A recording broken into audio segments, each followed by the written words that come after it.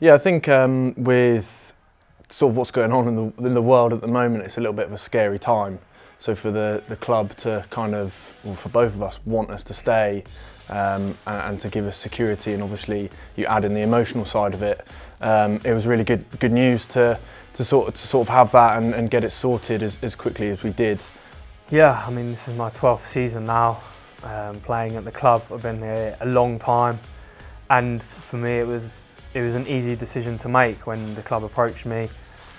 It's been my club, or our club, as lads growing up. I remember coming and watching Keith Wood and players like that playing at the Stoop when they had the old stands and the properly old stadium, and for me it was that easy decision, being a fan of the club growing up. To be able to do that with James is just the icing on the cake.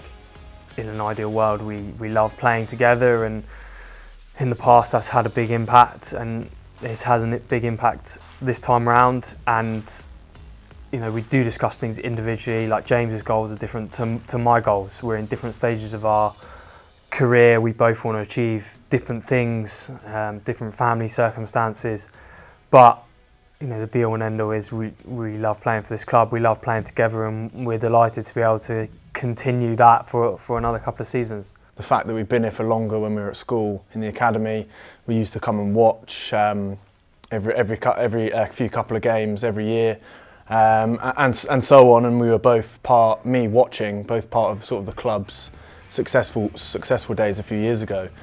So it adds to how special it is. It's a great place to come and play your rugby and enjoy other people's company. It is often a joy to come in. Sometimes it's tough, especially when we're not doing so well, but that's part of the business that we're in. There's plenty of potential in our future here. We just need to sort of unlock it, and that's an exciting prospect of coming in as well.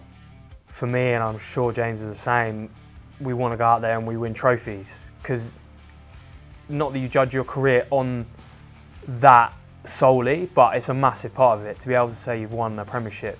Not many people can say that. There's, you know, so many leagues out there with so many teams trying to play rugby, but only, you know, one English team can win the premiership or win a European Cup. My goal is very much still to play for England. No shame in sort of saying that. That's still my dream. And like Ross said, we're out here to win stuff. We're incredibly competitive. I'd like to say we both work pretty hard to achieve our goals. So it's just about making it happen.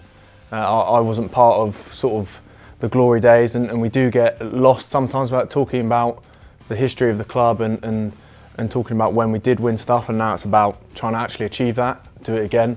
I don't want to finish my career having not won anything, so it's still very much on my bucket list to make that happen.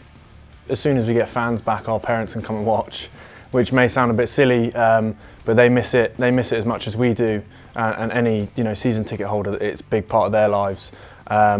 And we're relishing the chance to get people back in the Stoop and play there on a Friday night. You can't beat it. And I just think in normal life, forget rugby, we want a bit more normality for people's sort of mental well-being, and sport is a massive part of that.